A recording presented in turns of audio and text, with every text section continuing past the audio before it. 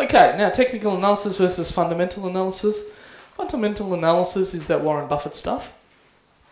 And believe me, there is definitely a place in the world for that stuff. However, the difference is that that is more oriented towards wealth creation over a longer time frame. Okay, so it's not to be dismissed. Whereas the technical analysis tools that I'm showing you this weekend are more oriented entirely towards income generation in short time frames, within short time frames. Do you understand the difference? Okay. Now, who would be interested to learn more about Warren Buffett's methods? Yeah, a few of you? Okay. So later on I'll tell you a bit more about mentoring for success, and that's, as I said, that's where we spend entire coaching sessions teaching you all about how to identify a good company from a bad one.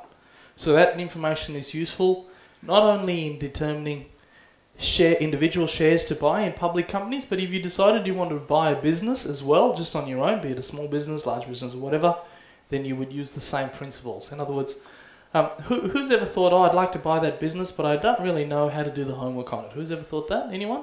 Exactly. So there are some basic things that you can look for statistically or financially that can give you all of the, can reveal all the secrets that you need to know about a business in order to determine if it's a good one or a bad one.